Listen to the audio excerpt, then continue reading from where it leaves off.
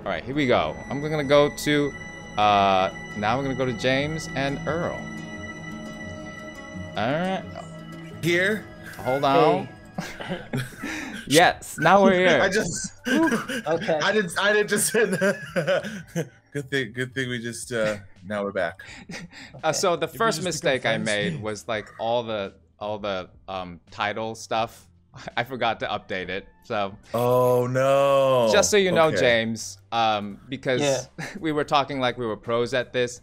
We still make so many mistakes. We are the kings of technical error. But I feel like I got everything else right, except for that thing. So anyway, hi James, welcome to DandE Saga. Hello. Hi. What's going on, guys? James, everybody. How you doing? How you doing? How do we say your last name? I don't want to get it wrong. So My last name is just pronounced Liao. Liao. Okay. Liao. I mean, that's how we're doing it anyway in my family. And you have a middle name, Hiroyuki, which I can pronounce. Yeah. Yes. Yeah.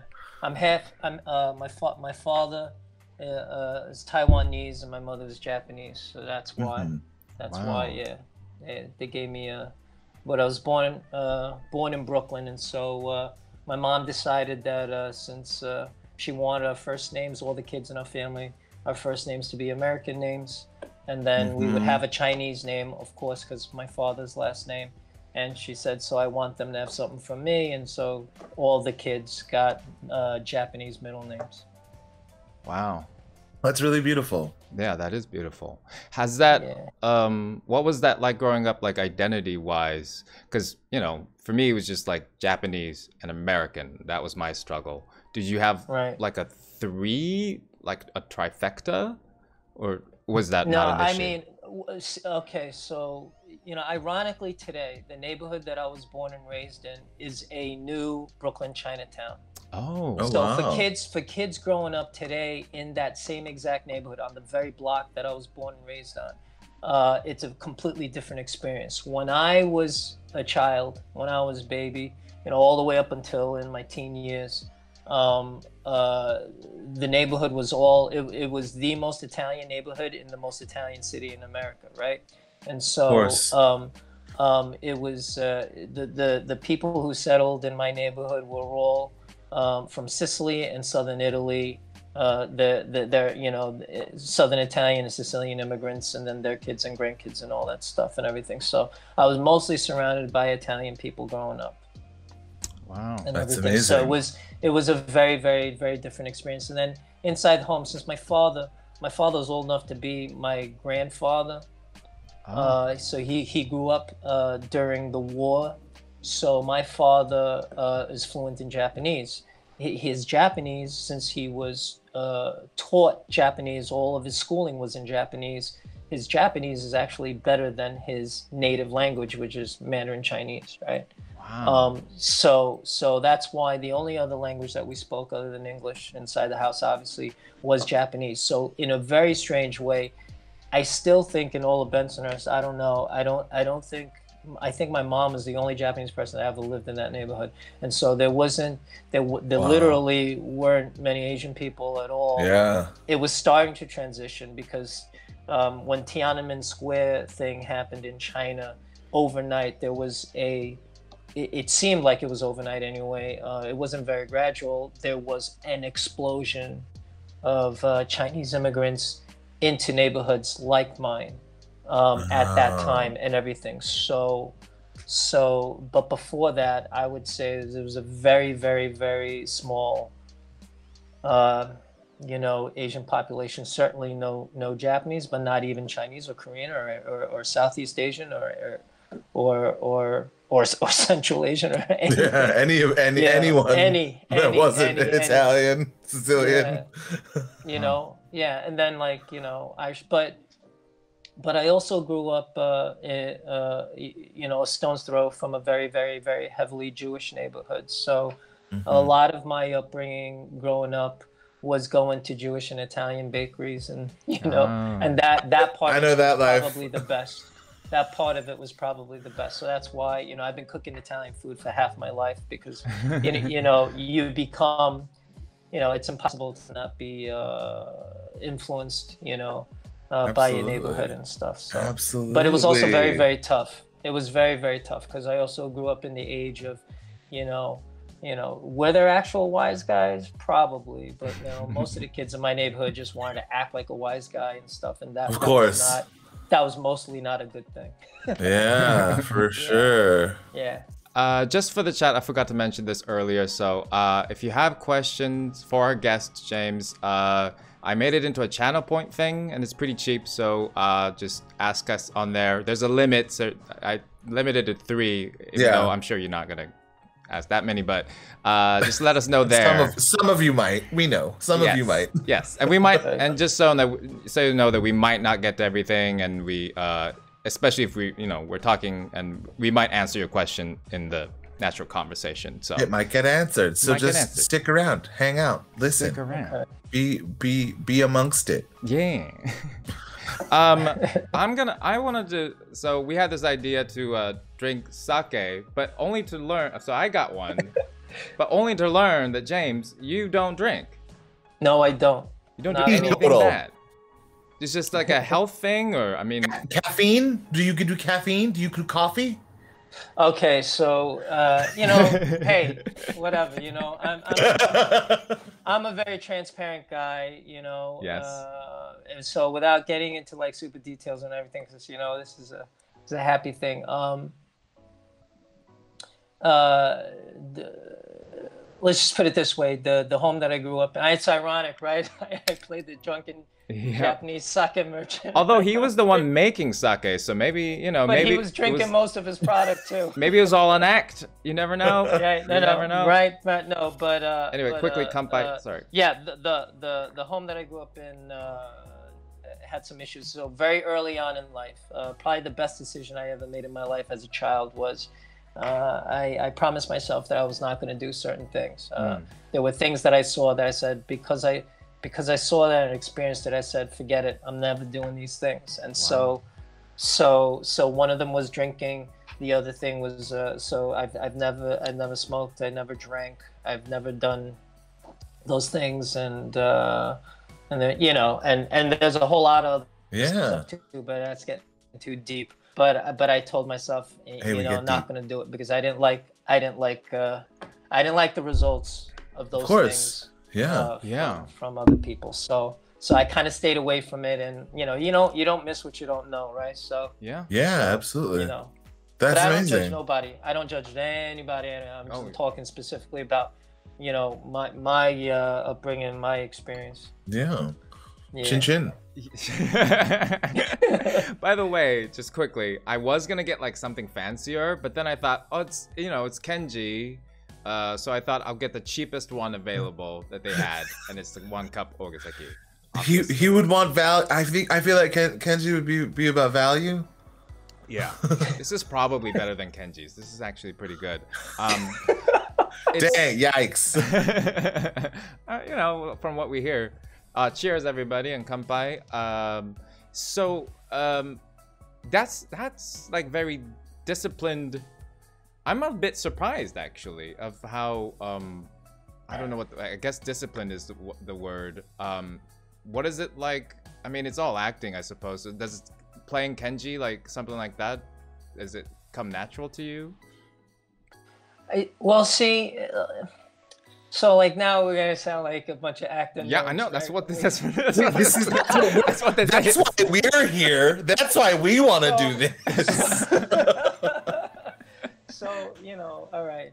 So a lot of times, you know, a lot of people look at like a characteristic of a guy. For example, right? One of my biggest pet peeves is like when people say, "Oh, this is a New York person," and all of a sudden, there's just this stereotypical thing about, and that's what a person is. And so for me, what it boils down to for most people, even if I know I'm comic relief, even if I know if, you know, I'm the butt of a joke or something like that, there's still people, right? So what I can always sort of kind of tap into or get excited about is who these people are, and not so much what that identifiable one thing that people see somebody as. Somebody may seem like a clown to you on the street, but you don't know their backstory, right? You don't know everything that they went through, right? You don't know what their politics are. You don't know what their social values are. You don't know anything about them, right? You just know that, oh, he looks and sounds like this, and that's it. And I think in that regard, I think Kenji is who he is, absolutely, you know, but man, the stuff that he's seen. And can I get behind the idea that, you know, he's trying to just struggle and survive in this world where basically he has no know, rights? And it's like, yeah, I can get down with that. Yeah. Can I get down with also that, you know, he uses his own product to self-medicate and everything, and uses humor as his escapism, as his defense mechanism, as something that keeps him safe and non-threatening? Absolutely, I can get down with that, you know. I've definitely done that in my life, and a couple of times in really scary situations where I was like, you know what, if I just come off like my everyday self, I might be in trouble, so I'm gonna nerd it out over here, and I'm gonna go to humor, and I'm gonna let a stereotype protect me. Because, you know, if I'm not threatening, then no one's gonna want to stab me in the neck. If I say sure, but if I say, you know, excuse me, what did you say, pal? Right? Which might be a natural instinct in me sometimes, but you know, I've gotten older, and so I don't do that anymore. Sometimes wiser, you know. So you know, and I think he's in that way. Kenji is a survivor, and so he's, you know, on a very, you know, kind of on a more serious note, Kenji knows how to navigate and survive, or has found his way to navigate and survive, you know, this horrific condition that these people are under, right? Absolutely. Damn. Yeah. Dang. That was so deep. Oh, beautiful. Thank you, James. Thanks for sharing that with us. I feel thank you. I feel really lucky. But then the other thing is, though, Dice, I'm sorry, I'm getting long-winded here. No, is it too hard to play? You know, so sadly, so again, this goes back to the reason why, you know, you know, I'm, you know, I don't drink and do all that stuff. You know, I don't even drink coffee for the same exact reasons, because the person who I least admire and wanted to not be like, everything he did, I chose not to do in life. And a part of that is also, I think anyway, that's why I don't drink coffee either. I mean, I barely drink even soda. But the other, and so connected to all that, I don't think it's that hard for me to. All right, so I don't know what it actually is to be physically intoxicated, right? But I've been surrounded by it so much. It has affected my life on from the moment I was born on a deeply profound level, that it's not foreign to me at all. You know, I was, you know, without getting into really personal stuff, but it has been around my life and it has affected my life very, very much. So it's not something that is strange or foreign or odd to me. And I've lost people to addiction. And so, you know, yeah, man, I've been around it a lot. I've seen it a lot. And so not hard for me. Now that sounds like, so no, it wasn't. I didn't think it was hard for me to play. It was so much fun to play Kenji. So much fun to play Kenji. Yeah. That's awesome. Yeah. It was so fun to be in the booth with you, because sometimes you would just go off and you know, ad-lib a little bit, and like it was. They recorded a lot of stuff that they had to cut. Yeah. There's a lot of stuff that you guys don't see. Are you watching the? You may want to mute this conversation and maybe watch the Twitch real quick. We're gonna play a scene. Yeah, why don't I think this is a good transition to do it? Yeah. I need to watch. I need to kill somebody. Wait, so guys, what does that mean? What is that? So we're gonna watch. No, you just keep watching. Dice is gonna start playing the game, I believe. As long as you have the Twitch on, do you see the video game? Yeah, I see the Twitch on. Okay, great. I see that there's a little bit of a delay though. Yeah, there's a tiny bit of delay. Yeah, and I see the delay. So here's the game. Look at how gorgeous this game is. I don't want to be like, I know it's like, oh yeah, look at that thing that we did. Like, but damn, look at how good they look. This is a. I can't believe it. We're saved. Can you look at? I don't know. Okay. Take this Video food games back have to come the so farm. far. Give Kenji the good news. Kenji? Why would I give him anything but a punch in the mouth? What do you mean? He's the idiot who got us into this mess. He tried to cut a deal with the Mongols. Oh, Lord Sakai, Entrance. that was amazing. Kenji, you suck his swilling piece of monkey dung. There he comes. Explain yourself. I might have sold the Mongols food, but given them straw and wood chips instead. To make a profit? To save the farmers' food. You didn't think the Mongols would notice? Not so quickly.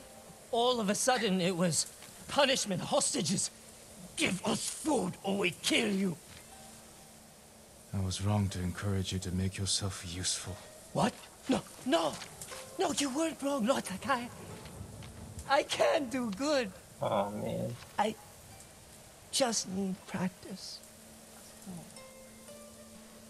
Try not to practice when people's lives are at stake. Yeah. Yes, my lord. I do like that moment.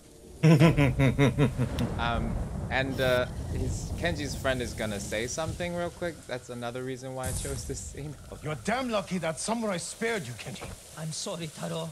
Kenji's friend has a word to put in edgewise. Don't want to talk about this right now. So choke on a rice Goodbye, ball. Taro. Set yourself on fire and make with a Mongol bomb. There it is. There we go. And set yourself on fire with a Mongol bomb. Classic lines. Classic. Oh man. That moment where he's like, I can do good. I just need practice. It's so yes, clap, clap. It's so beautiful. Yeah. How's it been like for you? I mean, obviously we went through a pandemic and that's awful. Yeah. But what was it like for you when the game came out? You know, so I'm gonna make an admission here. You know, I'm not a huge gaming guy either and stuff, but you know, but obviously I was hearing about how the game was being received. Yeah. And then of course when, you know, we got the game, right? Mm-hmm. And I was like, oh my God, you know, and my nephews though, holy smokes, my nephews, they know things about things before it seems like the industry people know. I don't know how they know things, but they're connected. They're connected. Yeah, are they on the? Are they in chat right now? Are they? No, I don't. And they, you know, my nephew was going off about Ghost. I was like, dude, how do you know these things? It's like he was going off and off and off. And the craziest thing was because, you know, I hadn't spoken to him in a while, and I was like, yeah, we've been working on this thing for so long and so intermittently. It's just been part of our lives, right, Dice? Like I think I got cast in like 2015, right? It's something real far back, yeah. Yeah, right. 2017, 2016, yeah. And sometimes, at least, you know, for me, right, Earl, right? Like sometimes I know for Dice, it's like, you know, probably every other week at least, but for some of the other characters, sometimes, you know, we'll go like half a year without doing anything, right? Yeah, 8 months. So it's not in the foreground of your mind. So it never came up, and I never spoke about it with my nephews. So then my nephew goes, "Uncle James, is that you?" You know, and it's like, and I don't even sound like me, right? And obviously, I don't sound like, you know, me, everyday me, or whatever. Yeah, of course. Like but it's like, again, these kids, they just, you know, they go, wait, James Liao or something like that. And, you know, yeah. I mean, you know, and all that stuff. And so yeah, my nephews went buck wild. Amazing. Amazing. They were like, I can't believe oh my God, that's my Uncle James. Yeah. But yeah, that was really cool. Total really like cool. Cards on the table moment confession, talking about the like moments in between sessions. I had a moment where this was like back years and years ago, but in between when there is a huge lull, I wrote my agent, I was like, hey, are we done? I thought I was still, are we done? And they're like, no, they're taking more time. I was like, did I get recast or something? And they're like, no, don't worry about it. They're just taking their time. That's the fear, okay. Yeah. Cool. That's the fear. Like I'm working on some things where it's like, yeah, when there's like a long break, they could recast you with somebody else. Yeah, it's like, nope, sorry, we're just we picked someone else. Just never know. Yeah.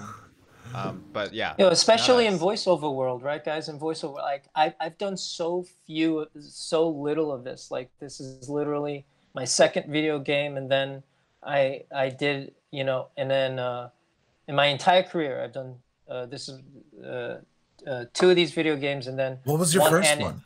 One animated show. Yeah, I don't even know if I can say that it was my first one, right? Because I got replaced on that. So this is crazy. Yeah. I got replaced on that. Never found out about it until the game came out. Oh, wow. Yeah. Yeah, right. And then I got this animated show that I'm not allowed to talk about, right? But it's weird because did I get it or didn't I get it? Because same thing, 3 or 4 sessions into it, and I got replaced from that. So I mean, the only things I've ever gotten replaced for is on voiceover. That's so wild. Game. And I've only had 3, and I've gotten replaced on 2 of them. Well, man, we love Kenji, and we love you as Kenji, and I don't think my brain really doesn't work with that. Like, I don't know, especially now that I know you, it's sort of that thing of like, I don't know. I don't think anyone else could do this role the way that this role is, in the way that I don't know, like it, yeah. So no, thanks, man. No, that's too sweet. No, of course, though, you're wrong, though, Earl. Of course, no. I just in general, I believe this about enacting in general. Aside from maybe 1 or 2 parts in the history and the entire canon of all things film, TV, and theater, of course, people get remembered for certain things and whatever. But there's so much talent out there. There's so many great people that, I don't think there's much out there that we can say that only this person could have done it well or whatever. But I appreciate it, man. I really, really do. Yeah, I had a blast on it. You know what's funny too, and this might be something I don't know if you guys have touched on in these previous sessions, but the way Kenji started out was extremely different from what it ended up being. Yeah. Yes, absolutely. Yeah. I have talked about it quite a bit because the way Norio started out was very different from who Norio ended up becoming, which I think very different. Yeah, who I'm so grateful for. What I got cast as in my audition is almost a 180 flip from what I did. That when we first went to this final version of how we were gonna do it, right? I was a little bit in the beginning. I was almost a little lost. Like, holy crap! I feel like I'm doing nothing. I feel like I ain't doing. Like, this is so weird because in the very, very beginning, they were like totally full on, go full out, thick ass accent. The slapstick comedy was over the top. I improv like crazy in my audition. 99% of my audition, I would say, was improv and not scripted at all. Wow. Almost kind of amazing. Kind of like scripted around an idea of the scene. And my Japanese isn't great, but my pronunciation is still pretty good. So the things that I do know, I still know. And Miko, my donkey, was a much larger part of the story, and I had all these. I had all these comedic side gigs. I had all these comedic side gigs with Miko-chan, right? And I would say Miko-chan, and I would, and all this stuff, and And there was even a really, really, really, really heartwarming. I remember one of the very first days, because we were doing motion capture in the very, very beginning, and then stopped doing that. But in the very first motion capture session, I had a scene with just my donkey, and it was lit. If you didn't know it was a donkey, right? If you didn't know it was donkey, because after her, you know, her name is Miko, right? Like, you know, it's a really awkward scene. No, but it was like a father with like his, you know, child kind of a thing, how much he adores and loves that. And it's like funny and kind of sad at the same time. But there was all these gags, and my guy was so much more deliberately slapsticky comedy, you know, ding, you know, and everything. And then a lot of that went away. A lot of that went away. And then they said less and less accent, no Japanese words, nothing. And then I remember the next time around there was another mocap session, and I did do less of an accent and everything. And then that all got scratched. Those entire scenes got scratched again, and then it became this thing. And so, you know, when we first got to this iteration of it, I was a little bit like, man, I feel like I ain't doing nothing no more, right? But in reality, when you know, sometimes, you know, when you're doing this, especially in a voiceover too, you don't get the benefit of like of the whole thing, right? So when I finally saw how no, this makes sense, because you want it to be grounded in some kind of reality. You can't have you know, I mean, you can't have a real serious period drama and then throw in Seinfeld and you know, in the middle of it and everything. So I think it worked out great and everything, but it took time to get there, right, Dice? Because it was, I mean, literally, I did 3 different versions of Kenji, for sure, at least. Yeah, same here, but with like subtle things, and with me, like they kept it, and for you, but with different context. in my I feel like with Dice, for you, it was probably a much more gradual shaping, because you were also just working on the process so much more in closeness with it. So for you, it's sort of like, oh yeah, you're just evolving with us, the character growing up. But yeah, with sort of along the lines of James being like, oh yeah, we have this, next session months later, like, oh yeah, all that stuff that we did, great, loved it, gone, we're changing all of it, all of that backstory, all those people don't exist. It's like, okay, great. Moving on. Hold on, I'm just gonna turn on the light here. Yeah, of course. I mean, we essentially just got paid for not rehearsal, but you know, for a session, like a practice session.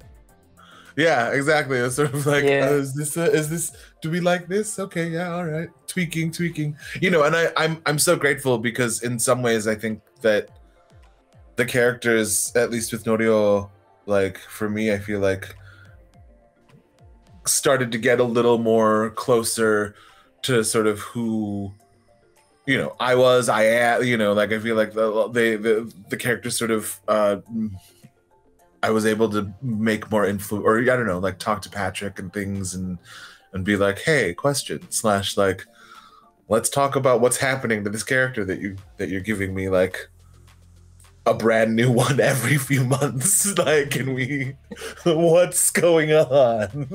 You know, which I think was just a really great experience in general. Hey guys, I see something in the stream chat that I'd actually like to say something about. Sure. Someone said that there might also be a case where American humor doesn't mesh with Japanese humor, and the Japanese consultant said, right, and everything. Now, I can't, I mean, I can only speak to what was told to me once, so that's what I'm going off of. This wasn't, you know, but somebody did say, tell me that when we were working on some of this stuff, that in the first iteration of it, right, where there was actually some of it where we used a lot of Japanese phrases or weren't afraid to throw that in and used thicker accents and all that stuff.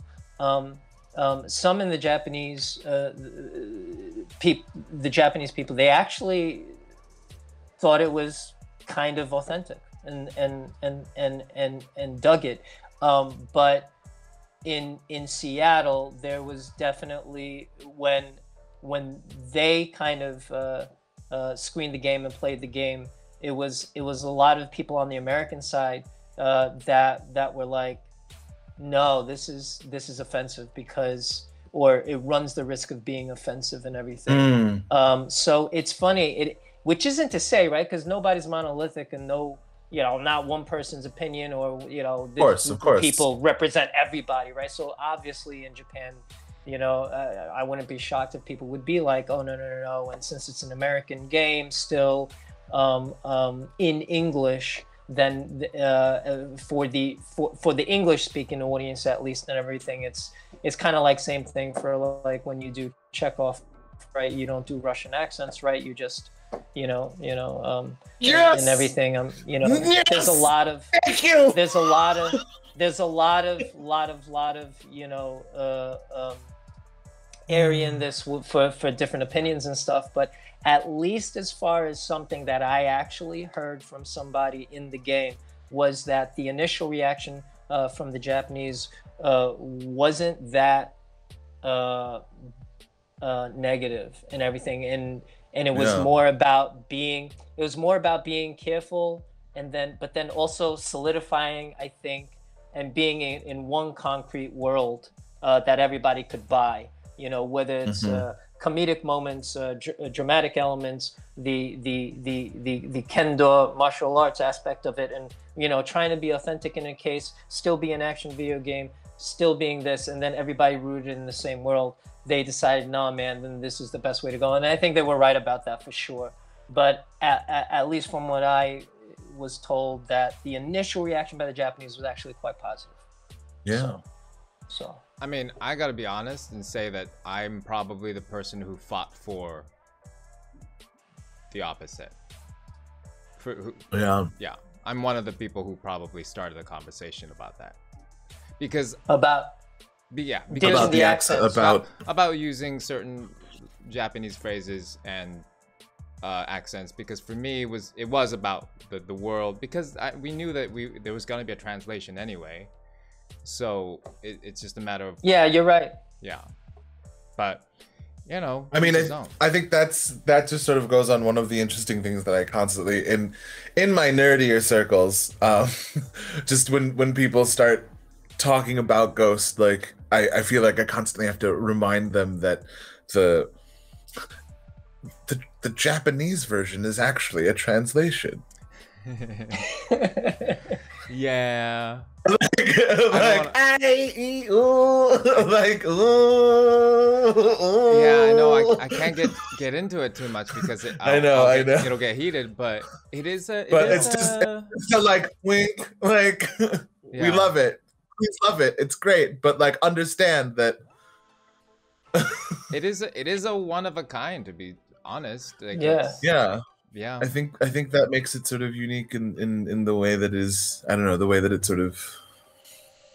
I mean, I've definitely had an evolution about it as well, because in the beginning, like you get married to, what you did in your audition, which got you your job. So you think, oh yeah, and this was so much fun. It was so over the top comedic and it was fun, right? But then as time goes on and when you can step back and look at the larger picture, it totally did become a thing for me. It's like, well, now wait a second, James, hold on a second, pal. If we, when we talk about authenticity and being genuine, wouldn't that mean then that you would actually build a time machine, go back in time, find a real Japanese samurai to play this guy? Shouldn't everybody just be like from Japan, and shouldn't they be from this place? And it's like, wait a second, we're a bunch of actors, and how far do we go?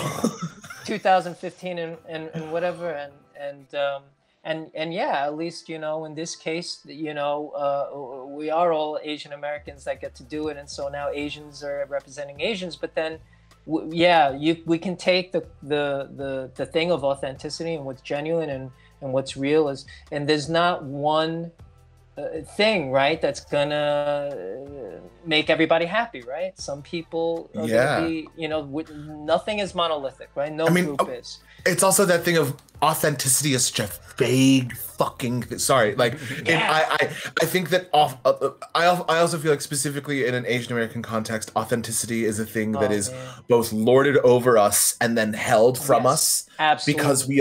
Because we are Asian American, because we sort of sit in this liminal place. And you know, I feel it. I've talked about it because of being, and Dice you know, being a third culture kid, because and just that sort of other displacement of being even more outside of a culture where you're like, wow, but that thing where it's like, oh, but you're not actually this Asian. And then at the same time, it's like, but then that automatically means that you're not this American or what have you. It's sort of this thing that most of the time also authenticity, you know, for us, like we feel it. I feel like I feel authenticity in like what I eat, in like how I like, you know, the senses that I experience around the people who do have that actual authenticity. Whereas in like a context, authenticity often feels like a thing, like a metric that is held by white people, men in power usually, but to sort of either legitimize or delegitimize my actual value. Yeah, I mean, sorry, this is a lot of stuff to just sort of. no, but this is great. No, because this goes absolutely to the root of, I think, what so many people live with and everything like that. Is this question of authenticity. All right, so like me, right? You know, I've been accused of you know, being phony, not being Asian. It's like, wait a second, so when I was 11 years old and a guy throws a beer bottle at me and it breaks on my leg and calls me a chink to get the fuck out of his country, right? Am I any less Asian than anybody in that moment? Just because, you know, I got an accent from where I grew up from. I didn't grow up in an Asian community. Yeah. But you like how a lot of people of color say, does this wash you off? You know, when I was in Shreveport, Louisiana to shoot a movie, and my second day there, I walk out of the Hilton Hotel and a beat up pickup truck pulls up. A guy, it was like ridiculous. 3 people in right in the pickup truck, the butt of a shotgun sticking right out. And the driver asks me, "You from China, boy?" And in that split second, I had to decide, what am I gonna do that is gonna, I don't know, save your life, with me, save my life. I don't know if he's messing with me. I don't know if he's just joking. I don't know if he's just trying to be a bully. I don't know what. He seems drunk and high, but he's got a shotgun, and I made the choice that the safest thing, because what am I going to say? I say, no, I'm American. That could piss him off. I say, no, I'm from New York. I'm American. That's the truth.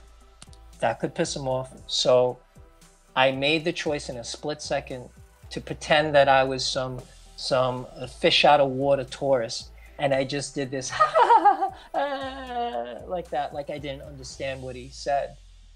And then they laughed. He laughed at me and drove off. Oh, wow. So in that moment, right, am I less Asian because, you know, my Japanese is not fluent, because I was not born and raised in Asia? It's like, this whole thing is so ridiculous. It's just like when I'm sure when somebody's told they're not black enough or whatever, or they're not this enough. It's ridiculous. We're human beings. We're human beings, and the struggles, whatever they are, the prejudices, whatever they are, the preconceived ideas of who we are and what we are. I mean, all those things are going to happen anyway. And really, the bigger problem really is why people go to those ideas. because no group is monolithic and everything, and it's absolutely ridiculous. And the thing about acting, guys, and I'm sorry I'm like dominating this thing, but no, please, this is what thank you. The thing about the acting thing, absolutely, Earl, fucking 100% dead on, man. It's like this, right? If a Caucasian actor, right? I was told this once and it was brilliant. If a Caucasian actor were to do a Scottish accent or an Irish accent, he gets nominated for an Oscar and is told what great skill and craft he has. If an Asian American actor, like myself, or like you guys, or like so many of us, right? We may have parents who are immigrants and stuff, but we know they're not stereotypes, right? We know that they're not caricatures. And though they may speak with really, really, really thick accents, we don't think it's funny. We don't think they're a butt of jokes. We know how hard it was for them to get to even that level of English. And there's some tremendous nuance. Not every single word sounds the same. Not everything is shouted and screamed. Not everything, right? And it's hard to really authentically sound like, you know, my mother and father did. Is hard. Yeah. And they sounded worlds apart in the way they spoke English, right? Mm-hmm. And so, but if we do that, well, of course, you know, we're Asian. It's nothing. There was no craft involved. There was no skill involved. There was no, right? Yeah. You know, oh, you just that's how you grew up. Like that's what you. Yeah, and everything, you know, you know. But if somebody, you know, and I don't want to make this a Caucasian versus, but it is to say that those who have had the benefit of being in a position of power don't really recognize and see it sometimes, and we see it all the time. For example, you know, how many times, you know, you say this to any actor of color and you get the nods, right? Where you have a casting director who does not speak any Japanese or Chinese or Korean or Vietnamese or Thai or you know, anything and everything, and telling you if you could ramp up an accent or lessen, or the random can we try it with an Asian accent, and then it's like, that's not even a thing, man. Yeah. Just like, are we talking about like breakfast at Tiffany's? Is that what you're? Because when you say Asian accent, that's what I think of. Oh man. Gosh, man. Thank you so much for yeah.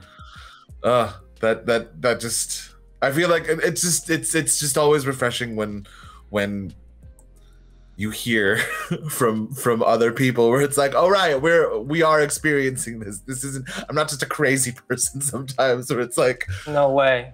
Guys, everyone. And I never saw the whole comparing between the, you know, I've thought of it in different ways, but not in the context that you just described of like, yeah, you're right. That context is, some English speakers who do different accents. It's like, wow, they do so many accents, but yeah, with Asians, it's like you do that and it could be like seen as offensive. It's like, or something, you know, it's always seen in a negative or way. if you do it well, that, you know, well, it's Joe, you know, that's your whatever, you're just I think there's a double fold in that, where I also find it really just horrifying sometimes when people are like, oh, well, you're just doing a caricature. It's like, no, there are people that sound like the way I'm talking right now, like that is it is an accent that belongs to a real person. Like, people talk like this,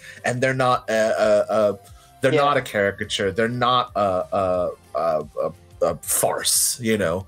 And it's also, there's this programming as well where it's like immediately, I think especially in American media, from like, we're going back to like Fu Manchu levels of you know, representation, you know, like Charlie Chan level, you know, like when we go back, where it is that like what has been constantly purported as how we should sound aligns with this stereotype that gets sort of pushed and has been sort of pushed through, you know, Hollywood through film and TV. And that was set by white people. Yeah.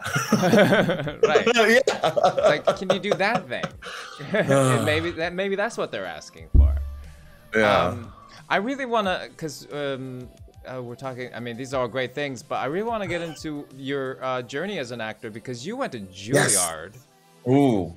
And and also I know whatever, just whatever. Just, and then you did M Butterfly Arena Stage, where that's the theater that we were gonna work at, right? Yes, that was the I was just telling this before, literally right before you flipped us on, and it was like, maybe we'll talk about it else. Yeah. But Dice and I were going to be in last year. We're going to be doing a show in Rashomon in Arena Stage. But yeah, no, man. I hope that comes back, man. I hope that comes back. You would be great in it too. But what was that like? Because you had a reaction just now with Juilliard. We had a reaction for Juilliard. We had a reaction. Let's mind these reactions, shall we? Is that okay? So I'm gonna try to, because man, you get me going and I go off and off. But so I'm gonna try to economize. I think in the time that we're living in right now, where, I mean, some of it honestly I think is just is maybe for show, but hopefully some of it has actual substance when people talk about diversity and not just now that's really the wrong thing. When they really talk about racial injustice in America today, and there is more conversation about it today, and I think that weaves in with almost every aspect of American life. So my experience at Juilliard, this was all these things that we've been talking about, I think apply to my experience at that school too. Don't get me wrong, I'd do it again in a heartbeat. There were many things that as a student I would have changed about my own behavior. So I say that with 100% honesty, that I could have absolutely carried myself in a much better way when I was a student. But I did think that institutionally there were problems with that school, which are no different than the problems that exist with the institutions all over this country, So it's systemic.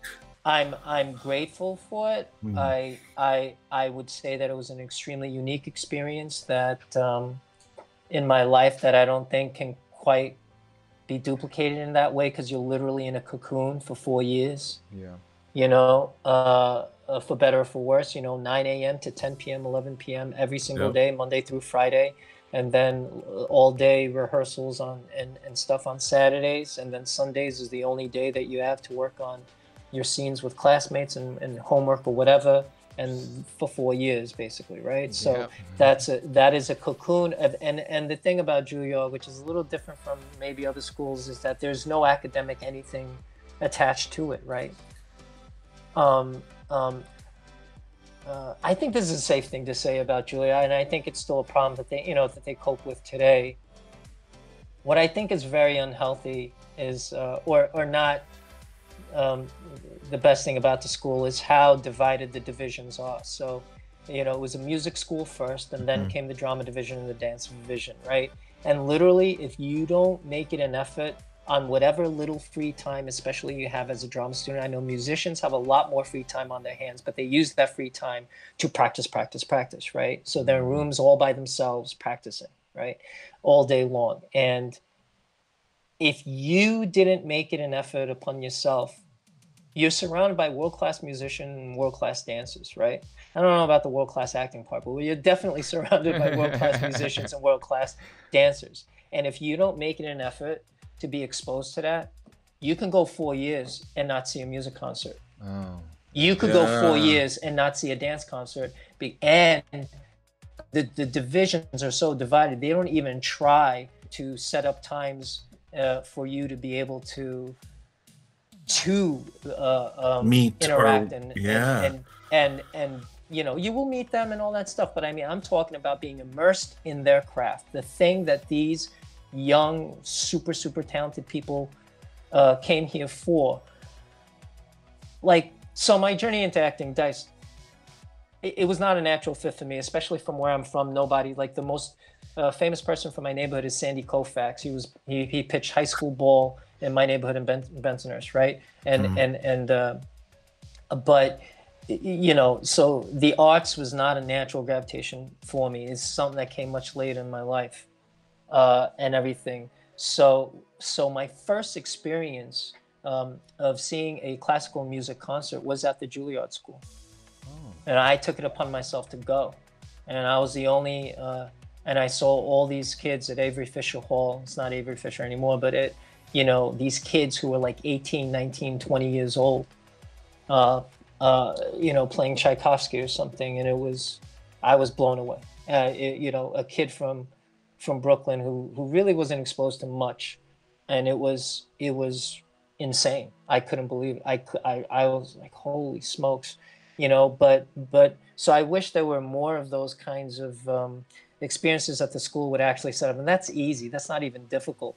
What I wish mostly for the Juilliard School though is, you know, we always talk like, so they send out this thing every year. You know, this view book or something to prospective students or to anybody who just wants to know about the school and whatever. And in the drama section, you know, I remember I read this thing where they always, you know, use the Shakespeare thing of, they paraphrase around it and say, well, you know, drama, you know, we try to hold up a mirror to society, but at its best, theater at its best, you know, we try to show a better way to live. And I always thought to me, man, that's a very arrogant statement, you know, because it's right. You're assuming then that you somehow know a better freaking way to live than all these other people, and it's like, okay, so then let's dissect this and examine who you people are, who you think you know so much better than the way people should live and everything. It's like, oh, okay, so you're a bunch of really, really upper middle class people who grew up in the suburbs in a particular way. You know, you're all, I mean, let's just be honest. For sure, though.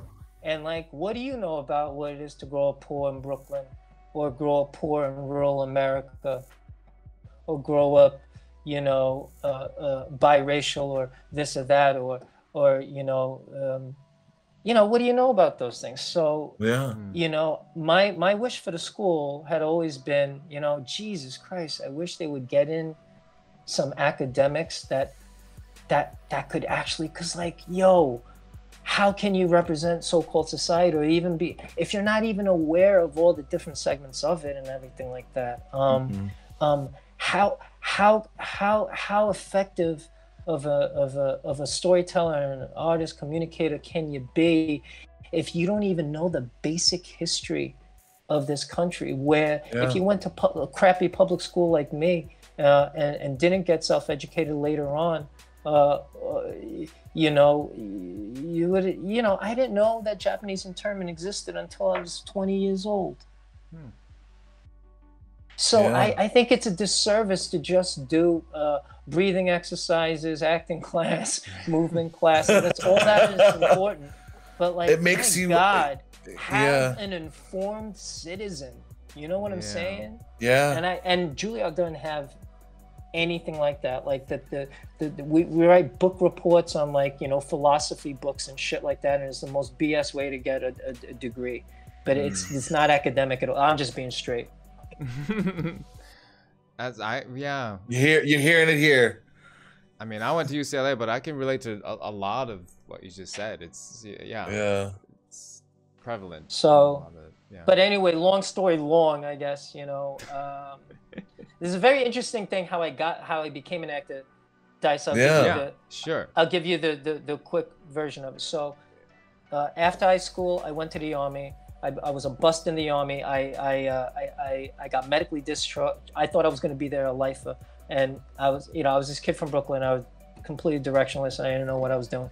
And so when I got back home much sooner than I expected, I was miserable. I felt sorry for myself, and I was really angry and all this stuff, and I was being a total, doing nothing. So then my sister said, "Why don't you why don't you get a job or something? I was I'm too upset to get a job. My job was supposed to be in the army, and so, so I was being a total loser. And then my sister suggested I do something. Then go see a therapist. And I was like, oh, that shit is bullshit. That doesn't work. And so then she said, well, then do something creative. And she gave me a backstage, which, people in New York, know that it's this, yeah, you got a backstage. Hey. And in the summer, it was the summertime in New York, and there's like all these people with all these classes and whatever. So I was like, all right, I'll like, I actually was, I did an eeny, meeny, miny, mo. I picked this lady who's still the best acting teacher, by the way, that I ever had in my life. Who is it? Didn't know it. Who is it? Her name's Marjorie Ballantyne. Is she still working?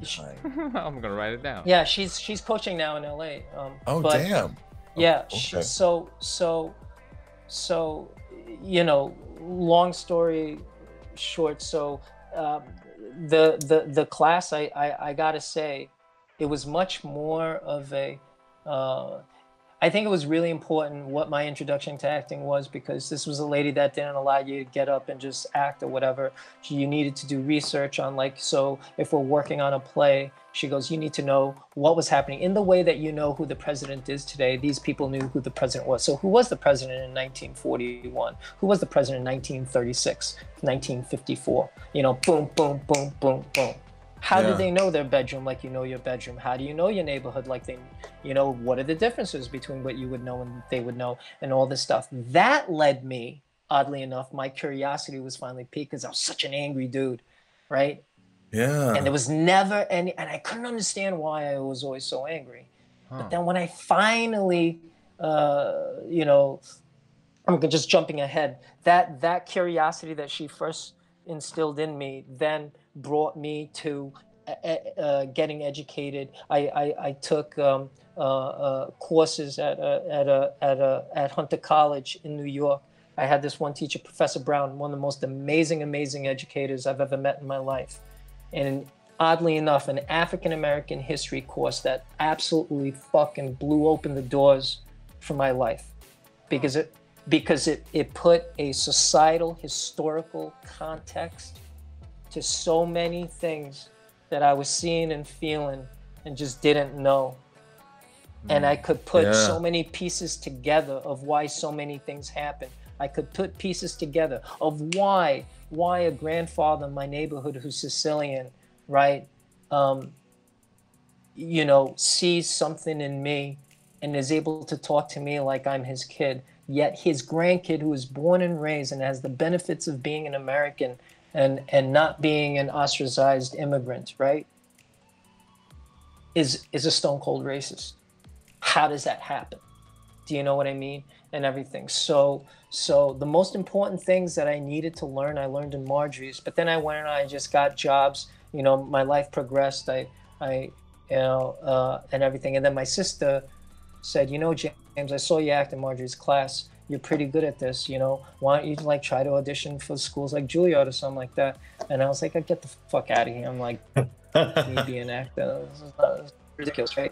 So then my sister put an application for the school in my hand. She says, it's one day out of your life. Oh, she wow. goes, you don't get in, you don't get in, you go back to your job on Monday. I was like, yeah, absolutely right. So my birthday's in early February. The auditions in New York were the last weekend of January. It happened so quick. And like a few days after my birthday, I got a call from the Juilliard Drama Division, said, we'd like to offer you a spot in the incoming class. Wow. So it completely changed my life. It changed the trajectory of my life, everything. Because working class people in my neighborhood, I'll tell you, the one feeling that we have is historically, people from my neighborhood, is work is so much about who we are, our identity and everything like it, our ability to support ourselves. So people in my neighborhood sometimes don't they're so afraid of losing a job that they won't try to get a better job or learn something different for fear of, well, I got this right now, so I better hold on to it right, with all my might. I'm no different and stuff like that. So it was really, really, really, for me, culture shock and and really, really hard my first years, especially at school, because, you know, I had a full-time job. I was helping my mom. I was becoming a man that I was proud of, and all of a sudden, you know, I couldn't have my job anymore. And so I'm like, well, then, you know, it was really hard, really, really hard. But I'm glad I did it. No doubt about it.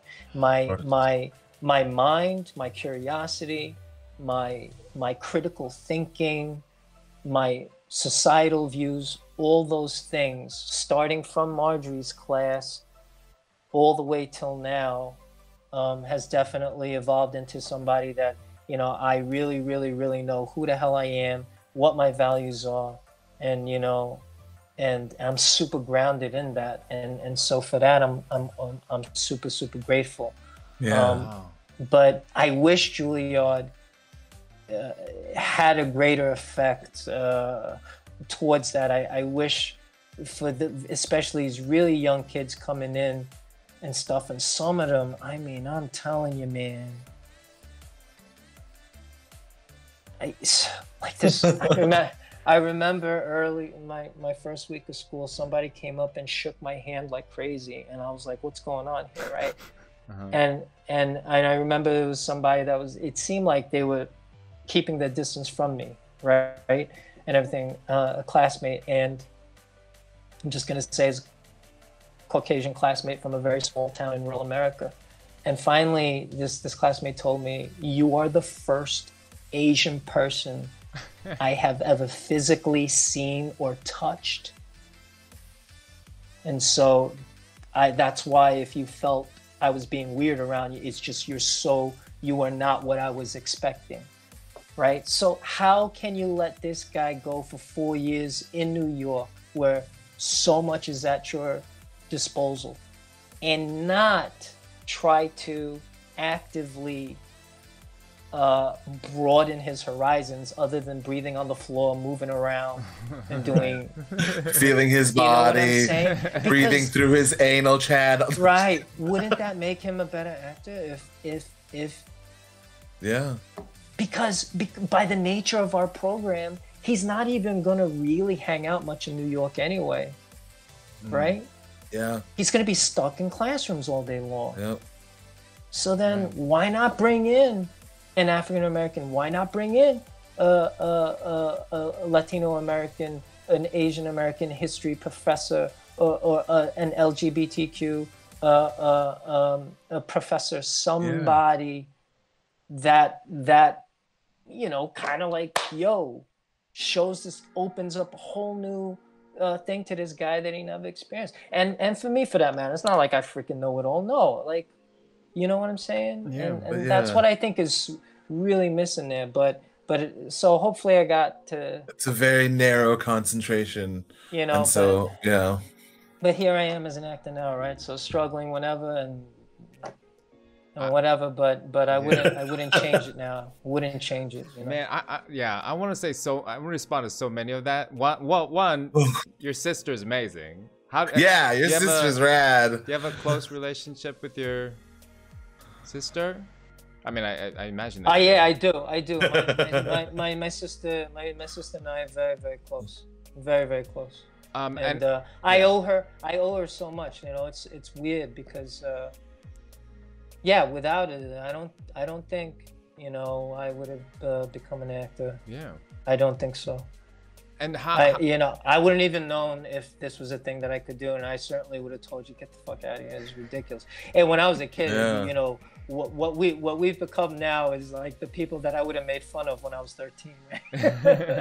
Look at that guy. And how do you deal with the uncertainty? Because you said you are kind of, you know, kind of like the people back home where you worry about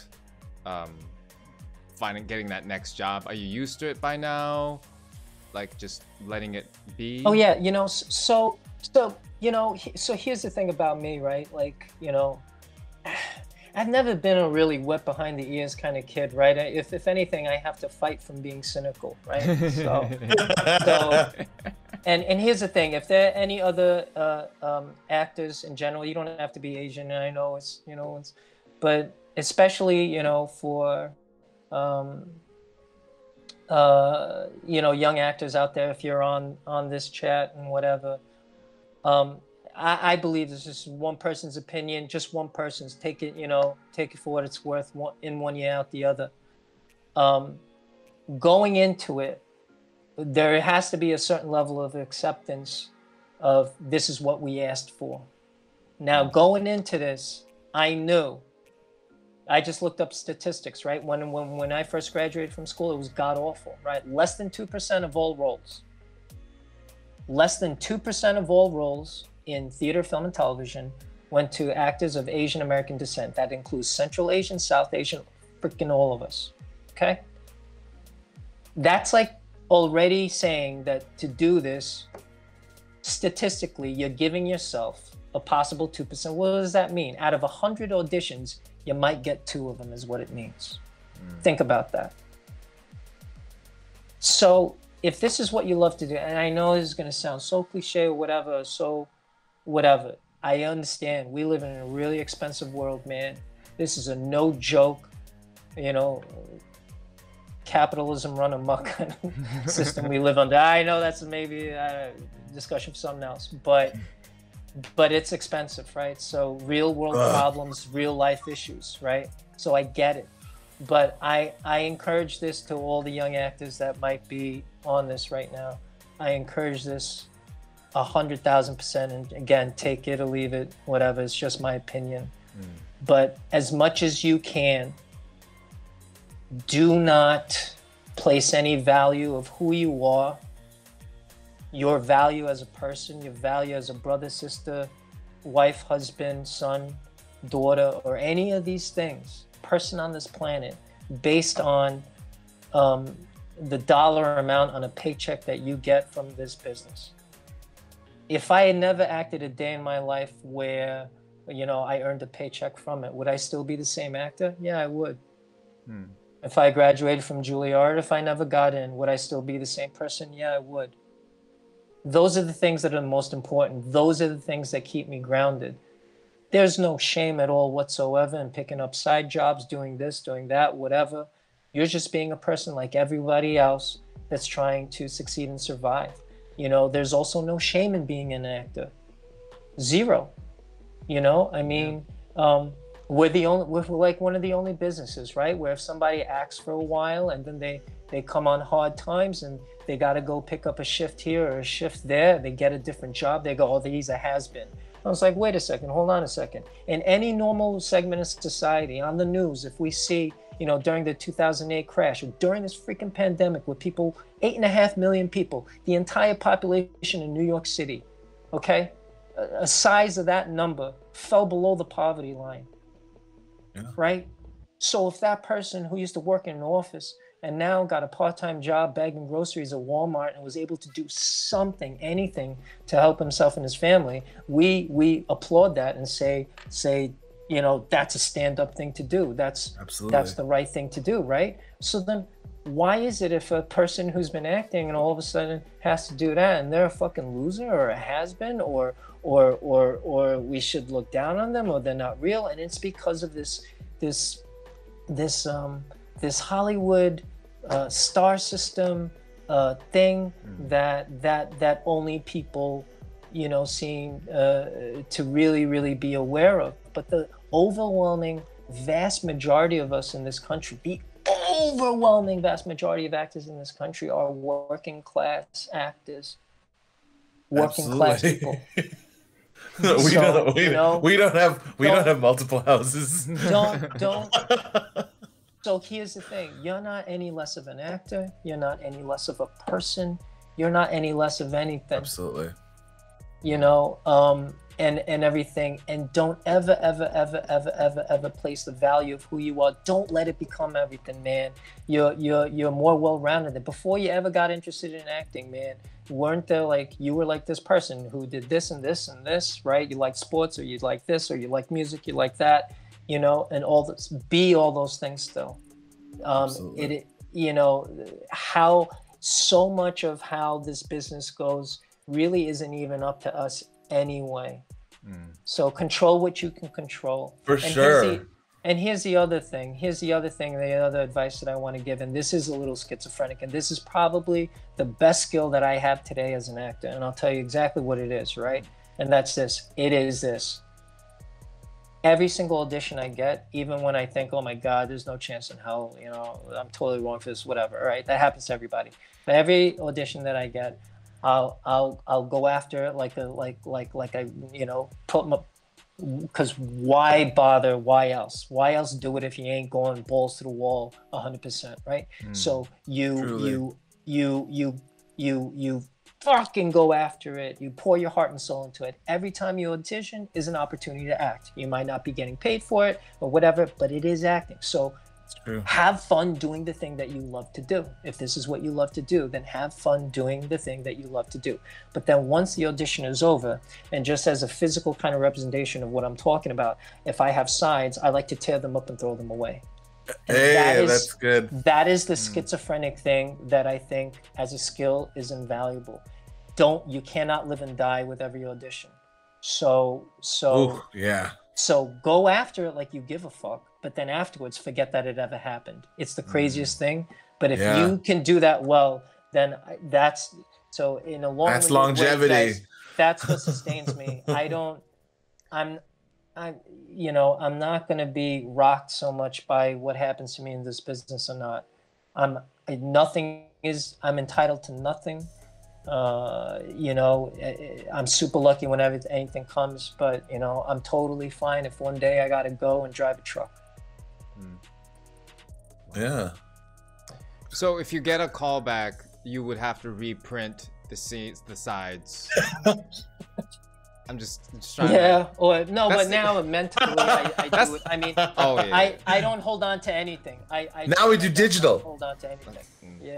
Now we just do digital. So that's like the only reason why I keep them. It's like, I could get called back maybe, which is probably not good for my mind. So I should probably rip it up and then just, you know. Yeah, so I don't, I try my, and then we're human, right? So there's some things obviously like, oh, that was a cool project. I wish it, you know, but. Yeah. No. Totally. No, man. Don't get married to nothing. I mean, think about it, right? In our business, if you have a job for 4 months, it's an eternity. What other business where you would say, like, if my brother got an office job and he was only in it for 4 months at a time, I'd be like, holy shit. Dang, that was a long time.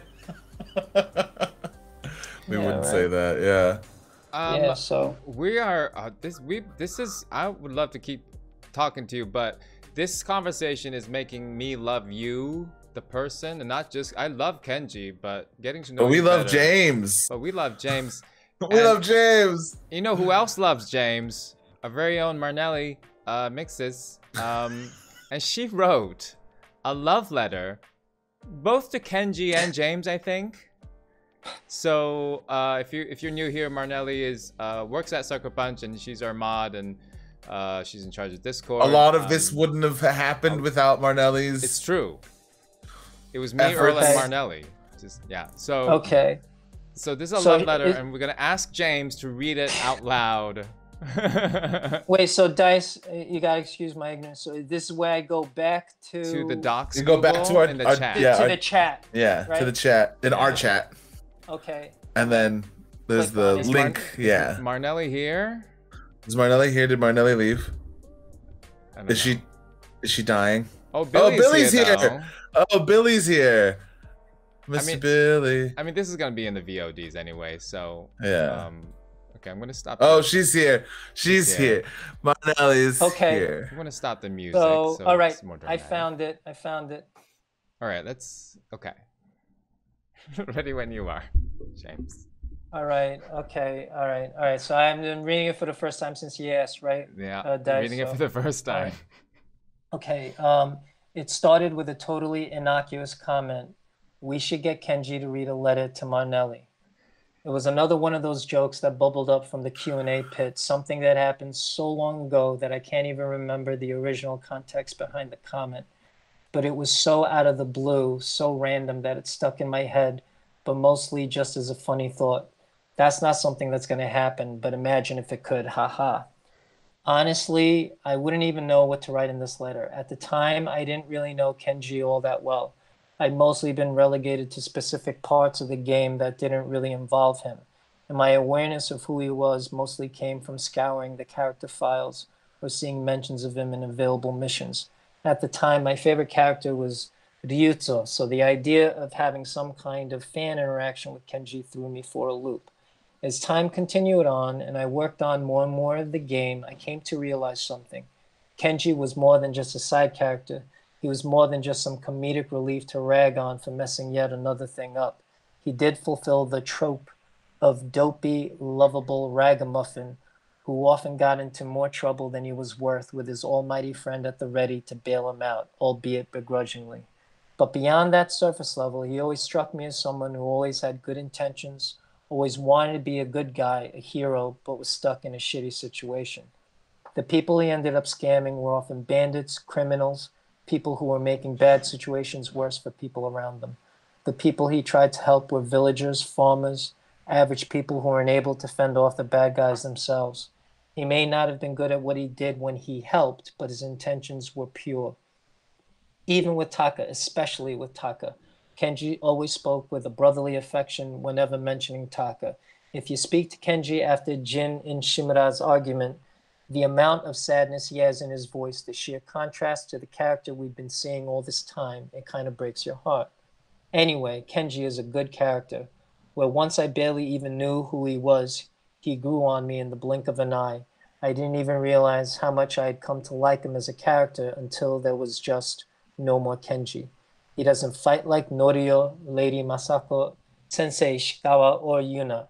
He only had a few things he was able to do and help with, and once his purpose had been served, there wasn't any reason for him to continue being around. And I mean probably for the best. There was a war going on after all. But even if it was a joke, I remember a lot of us on the team mentioning that if we ever did make DLC for Ghost, we wanted more Kenji content. I'd still like that, honestly. James, your portrayal of this character was amazing. Thank you for being our Kenji. Thank you for bringing this character to life. And thanks for bearing with me through this cheesy letter. No, it's not cheesy at all, man. It's awesome. Kenji, keep fighting the good fight. You're a gem. Monelli. P.S. Thank you, Dice and Earl, for letting me write this. Oh, man, that's awesome. Thank you. Yay. Thanks, Monelli. If you're out there, thank you so much. One of the sweetest things, anything I've yeah. Thank you. Thank you so much. Thank you. Yeah. That's really unbelievably sweet. We did get a question. I don't get a lot of those. You deserve it. I mean, you should take a poke around Twitter sometime. There's a lot of people love Kenji. Oh yes, I'm such an old school cat and everything. Like, I've never had a Facebook account. Oh, good. Oh my gosh, that's glorious. On Twitter. Yeah, Instagram. That must feel so good. Good for you. Gosh, I feel like I'm just sort of that. Like, it has me. It has every part of me now. I'm in the machine. Yeah, I mean, but that was really amazing. That was really sweet. That was one. Yes. Thank you, Monelli. Thanks so much. I appreciate it very, very much. Yes, and there was one question, nothing sensible, but I think it's already answered. But so it says, since it's been established that on a surface level you're unlike Kenji, is there any component of his personality that you relate to? But I feel like just reading that letter. We hit some things. Just reading that letter, I feel like there's a lot. Was there anything in particular? I mean, I'm sad that there's that Miko never happened. A lot of is there a Miko? Is there a Miko in your life? A real Miko in your life? Are you a pet person?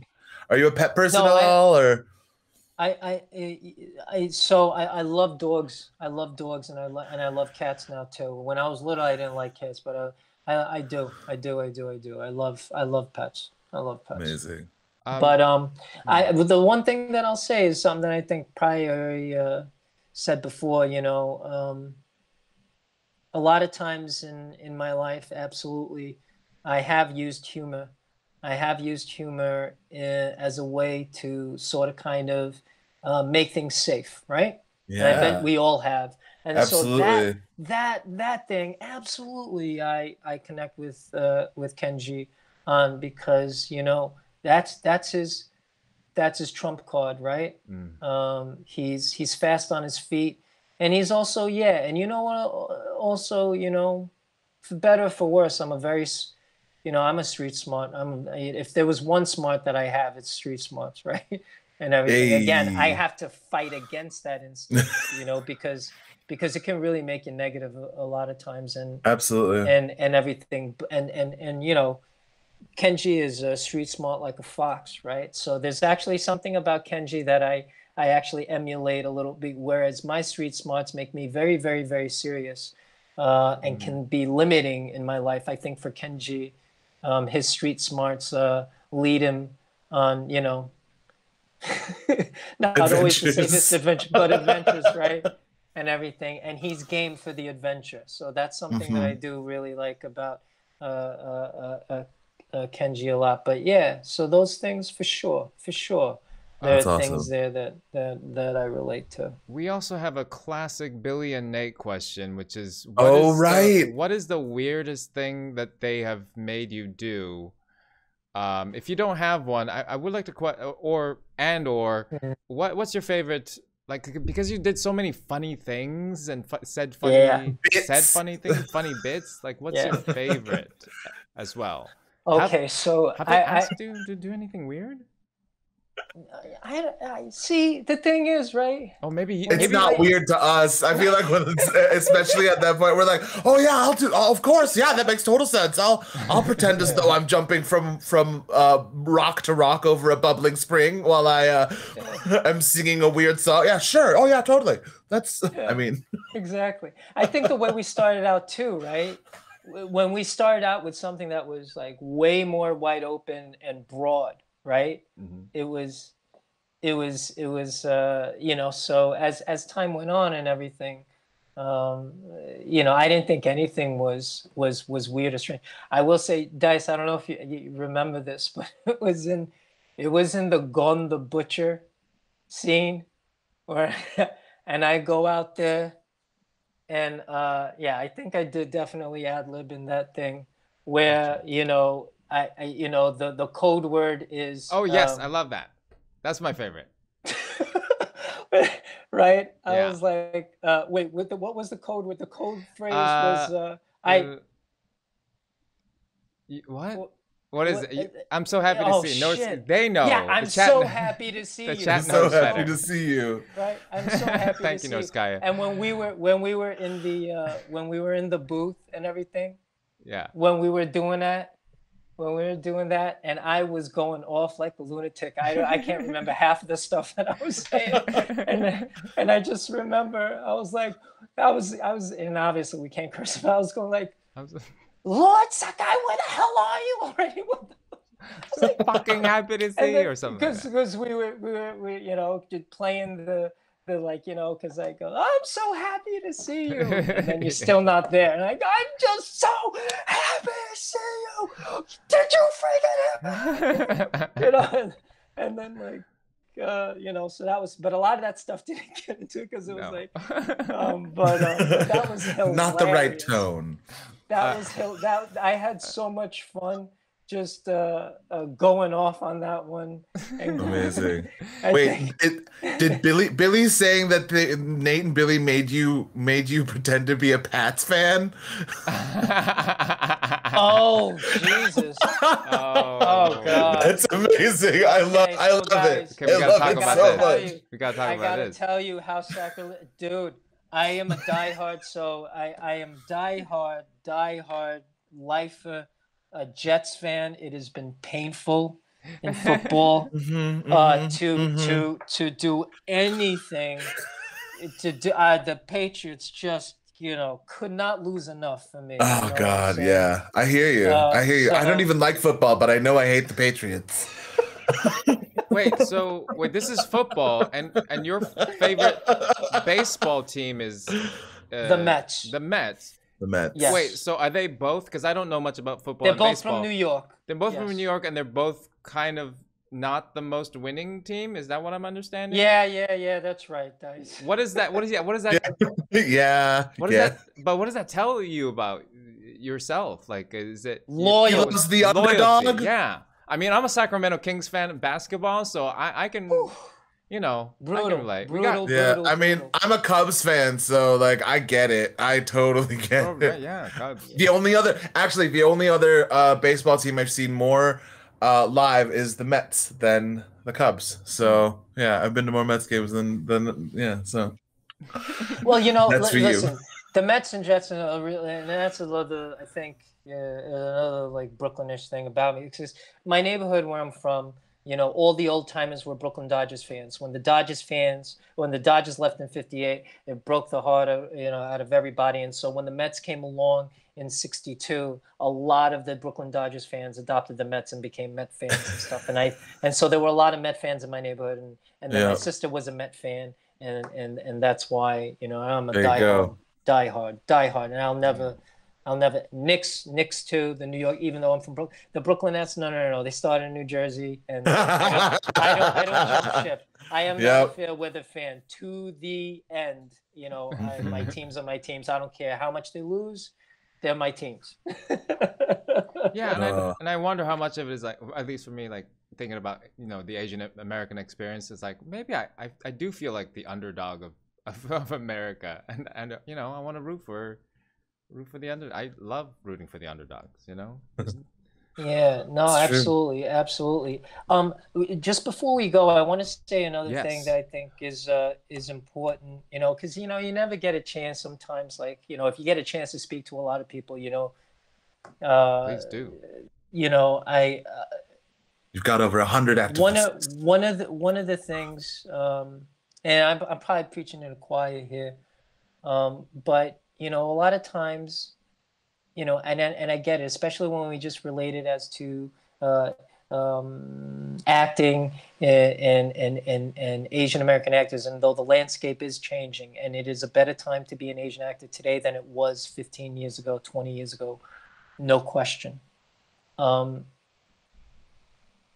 So much of the conversation, though, still is about the opportunities and all that stuff. But now, you know, there's more conversation, not just about opportunities, but what are those opportunities, right? What kinds of roles are they? Do they forward things, or do they kind of still maintain status quo type things and stuff? Mm-hmm. And that's important. But the other thing that I really want to say is, and I think, you know, the nation as a whole hopefully is getting to a place of conversation about this, is that, remember, guys, you know, this is the world that we live in, so it's important to us, and it is a big deal. But we are just another part of the larger societal thing as a whole. I used to say this a long time ago, and it was more strange back then, but I still say it today, and that is, when we talk about roles for Asian Americans and diversity or representation and stuff like that, it's all very, very valid. But if that's the only thing that you ever say, then it's a small fight. It's a small argument. The things that are happening in our business is just symptomatic of what's been going on in society for literally since its inception, right? So when there is equal opportunity in education, when there's equal access to health care, literally when there's literally equal access to our voices being heard by elected officials, when there is equal justice under the law, right?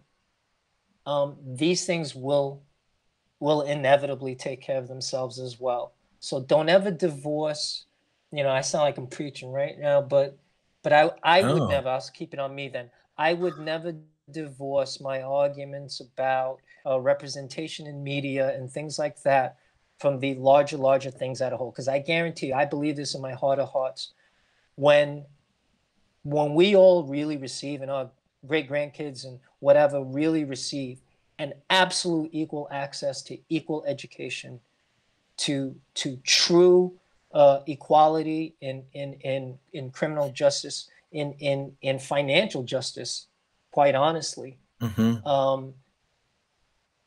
We're not going to have so many of these arguments, man. We're not. We're not going to have so many. Absolutely. Of them at all. It's what I believe. So really get curious and get involved, not just with the things that you think affects you on a day-to-day basis, which of course it's your life, but also not turning a blind eye to other injustices, because injustice is all related. They don't live in vacuums, right? It's systemic.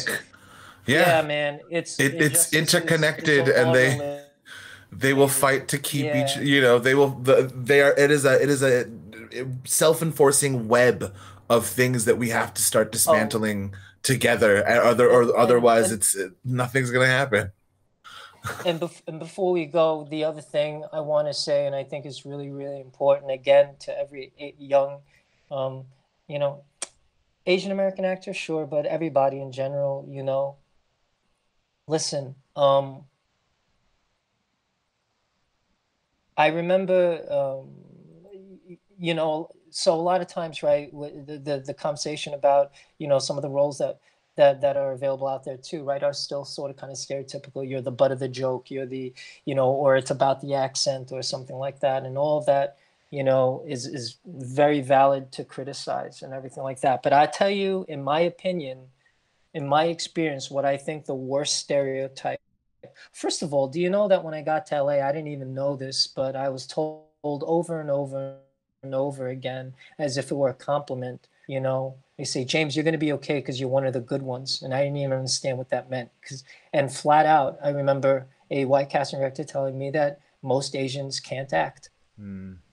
Just on the face of it, how ridiculously of a racist. So are you implying that there is something genetically defunct about being of Asian descent that makes you a word? I mean, just incomprehensible. Your idea of a compliment is so ridiculous, right? So number one, there's that stereotype that we can't act, that gladly, I think there's so many examples of people who are shattering that on a daily basis, But I'll tell you what I believe is the absolute worst that still gets perpetrated today. All right? It ain't that, it's part of the reason why we're still perpetual foreigners, right? Who are the people that are relatable? The people that are really relatable, even when they're the biggest movie stars and the super gorgeous and all this stuff and everything like that, right? It's because they play characters, that go through everyday struggle, right? People that can be related to. The greatest stereotype that I think hinders us still is the fact that we are automatons that are uncaring. We at our sexiest, our women are sexually fetishized, right? At our most masculine, we can kick ass in martial arts. But do we ever care? Do we ever have the monologues that show what our humanity is? Do we ever, as a lawyer in a drama series or something, fight against a societal ill? Do we ever represent working class people? Sometimes, personally, for me, that's something I feel is really lacking. I think, a lot of times Asian Americans are viewed as the monolithic, person in the suburbs with a big house and 2 cousins. Not to say that those people don't exist and that their lives aren't completely valid, but I grew up poor as dirt, man. In a very, very, very highly,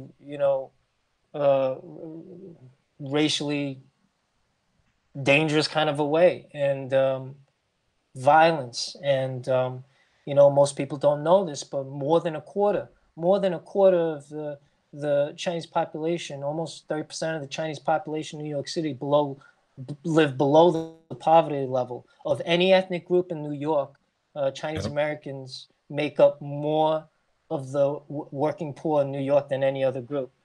People don't know that, though. No, I didn't know. And do we see their stories being told? Is their face of humanity, or we just take their accents and make fun of them, right? So the really greatest stereotype afflicting us is that we don't hurt, and that we don't care, that we're just cold, or we only care about honor. Right. We're cold, we're mathematical, we're right, or those kinds of things. And I would love to see somebody, I would like to see that's changing, right? It's changed, not as bad as it was 20 years ago. Yeah. It's definitely changing, right? But instead of crazy, but I would not, in addition to Crazy Rich Asians, I would love to see broke as dirt Asians. Yeah, broke ass Asians. Yeah, broke ass Asians. Like, oh gosh, Asians, man. Or broke ass people. and tell an actual story about what that's like, Yeah. And because it's American as apple pie, man. It's also American interesting as apple pie that you bring up the whole thing most about of us are living in. Yeah, the working class characters not existing. Like it is such a dearth. Man. Really, with the exception of and now Shameless is done too, but there's and that's a whole nother show. But really, I had talked about this at some point, but just the percentages based around sort of the socioeconomic stratospheres that are talked about in network TV shows that have existed around in the last, especially I would say in the last 10, 15, 20 years, they have all we've seen a real sort of variance away from that working class family where you had, your Roseannes, you had your Married with Children's, you had, things like that, at least, and yes, these are all caricatures, but they at least existed, to now, they've become even sort of more niche and spread out where just those stories have seemed to sort of melded into or out of either niche subjects like fantasy or sci-fi, or they've sort of been, a lot of them have managed to find those avenues in order to be told, but at the same time really actual sort of serious network dramas that deal with stories of people that are not fantastically wealthy are very, very rare. It's really, really interesting just to think about how just thinking about it now, we're what is it, where is it, and it's such a large percentage of the people who are in America watching TV, it just seems like a weird thing that we, I don't know, don't represent. Yeah. And another, and if I keep saying this, one other thing I can say to, I don't want to be sound like I'm only talking to Asians here, young Asian actors, but if you are out there, I want to say this too, and it's really, really important, guys. It's very, very important. What I alluded to earlier about, there is still this stereotype among some circles, that we're not as good, and that's why we don't get the roles and stuff, because we're not as good and all that stuff, right? So whether you like it or not, whether it's right or wrong, the reality is that you'll always represent more than just yourself, always. Okay? So don't be a hater. As hard as it is, if you don't get a job and somebody else that gets a job or something, don't be a hater. Support them. Support other Asian, even if Crazy Rich Asians isn't your cup of tea or whatever, go watch the movie, right? Support it. Don't be a hater, because I tell you what, and this is the other thing, and hope that whichever actor does get the part or whatever does an amazing job, because it only helps all of us. Yeah. Okay, you don't want Asian American actors or Asian actors, whatever, to do a quote unquote okay or a bad job. You really don't, because if you think that'll help you, you're completely wrong, because it only reinforces this fucking goddamn uphill battle that we fight, and to be seen, to be heard, because these people go, oh, see, that's why we can't do these things, this is why we shouldn't cast, and everything. And it's not fair. It ain't right, but it is what it is, guys. It is what it is, you know. And this is the difference between being a Caucasian actor in this business and when a Caucasian actor walks into an audition, he is himself. He's Barry, Steve, Joe, Frank, whatever.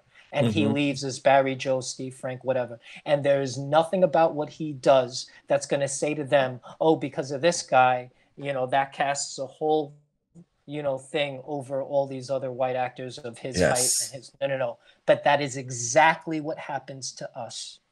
So when somebody gets a role that you were up for, and let's say you wanted it really bad, and let's say you were down to the end, and let's say you were pinned and you almost got it, but you didn't. Don't be resentful. Don't be bitter. Hope that that guy does an amazing job, because it only helps all of us. It only helps all of us, because we are judged not only by what we do, but by what the others who have come before us have, and what people coming after us are going to be up against. Absolutely 100% truth. So, but within that, I want to say something that motivates me every time. Look, man, you think I don't know when I'm playing something that I know I'm the fucking comic relief, that I know that, you know, I'm the one Asian guy, and I'm going to be the comic relief and all that stuff, or I'm going to do the expositional stuff. And I know that it is the stereotypical quote unquote Asian thing, you know, to do and everything.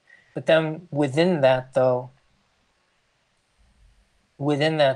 I got to tell you, first of all, you know, if it's really, really offensive, right, I never even have to audition for it, right? Number one, right? So that'll take care of that. But then number two though, even if I know something may not have been written with the best intentions, and I think, okay, it's a little offensive, but not offensive enough for me to be like, you know what, I can't do the job, all right. But so then in my own little ways, and this is just, I hope, I don't know how much this goes out to, in my own little ways, I'm going to do everything I can to work against the stereotype. I just don't say it. And then sometimes the director might go, oh, James, that's a great idea. And now he thinks it's his idea and goes along with it. But the moment you say, so sometimes there are ways of working within it, you know, that just go out there and act your asses off, guys. Go out there, be brave, make the bravest choices, you know. Don't think about how to placate or be something that you think that somebody else wants you to be. That's inorganic anyway, right? So don't do that, man. Go for it, man. Go for it. Don't be apologetic about Jack, man. And just maybe, you could take something that's written to be stereotypical and swing it in such a way that it isn't, and it makes all the difference. It's subtle, and most people may not see it, but then some little kid looking on a TV and goes and looks up and goes, oh my gosh, that guy looks like me. And he's kind of cool, or she's kind of cool, you know, and you never know, and it's important. So, you know, don't be a hater, guys. Don't be a hater, and you know, take pride in that, whether it's forced or not, whether it's fair or not, that you do represent more than just yourself. So that even if you're not in the greatest movie of all time or the greatest TV show, you know, it's fluffy and, you know, it doesn't really have any societal impact, but actually you get to. Because every time that we don't suck, every time that we are not a stereotype, every single time that we represent people, no matter how subtle, and it may be lost on tons of people, but to the handful of people that it's not lost on, it makes a difference. It makes a huge difference. You know what I mean? So, you know, I really encourage that strongly. You know, to any actor out there, but you know, since we're Asian, and it's to Asian American actors, you know, take pride in the fact that you represent more than yourself. That's beautiful. That's really beautiful. and you know, and support each other and support each other. You know. We only got us. Yeah. Thank you so much. This was much more deeper than. This is so great, James. Thank you so much for hanging out with us, man. Like, this is so great to have you. The chat is loving it. Should we do a giveaway, Earl? You want to do it, or do we feel it right now? I don't know. Do we want to give away? Let's give some. I feel like if we're giving away, it's to give a. What are we giving away? I feel like it should connect to what we're talking about. Yeah. Anyway, we were thinking of giving away another. Did you you weren't here, James? James isn't even here. We don't have a James on it. That's the thing that's really sad about it. It's really sad. But yeah, we have the Ghost of Tsushima photo with the title photo with our signatures on it. But maybe that's we should send them to James. We could. I mean, you're here, right? Or you don't tell us where, but don't tell us where you are. You're in the don't speak where you are. You're around. Yeah. But it's okay. You don't need to worry about it. But chat right now. But I think to end the thing of like we have to support each other, both the past, the present and the future of Asian Americans, I think is very powerful. So should I give it one more minute? Yes, I'll give it one more minute. Just so we're doing a little giveaway. Put in the chat. Yes, if you haven't already gotten our autograph. Are they chat? Is there a specific word or no keyword? Chat. We're just chat. Just chat it. Everyone name your favorite Kenji quality in the chat. And I'll probably just as a reminder, we have to say this every time for legal reasons. We just use your address for. We don't want to send you things other than the thing that you won. Yes. All we're using your information for is for the thing that you won, and then we get rid of it. I have a ceremony. I burn it. We send it in a small wooden boat. I have terrible memory, and we have a Discord. I burn your information, and you have to go to Discord to give us your address. So timer is done. So we're gonna roll it. Yay! Oh, roll it. Who won? Ever Zephyr. I don't think they've won. Zephyr. I don't think they've won. Yes, Ever Zephyr, you won an autograph sheet. Ghost. Ever. So let us know in Discord. Zephyr. Please write to us in the Discord in the mod mail. Yes. Congratulations. And I don't know why, but Rebellion's Finest wants a slap. Maybe that's. I mean, it's kind of rude to do this while the guests are here, but whatever. Okay. Sorry. This is what happens in Twitch, James. This is why you're not on social media. We debase ourselves for imaginary currency that exists in this online universe. Not that for the entertainment of the viewers. Not that I'm ashamed of any of this. I'm very proud. Debasement of ourselves. We're very proud of who we are. Asian Americans. Thank you so much, James. That was amazing. Yeah, this is really lovely. It was just really great to get to talk to you. Thanks. Yeah, man. Thanks. I was telling everyone, like, one of the first times I actually saw you was like one of the last days we were working. Like, I think it was like the last day. One of the last days that I was like, hey, what's up, man?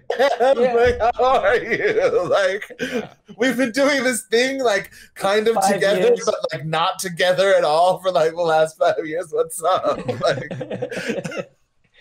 but this has just been great to have a chat, man. Thank you so much for coming on. This is awesome. Thanks so much, guys. Thank you so much for everybody.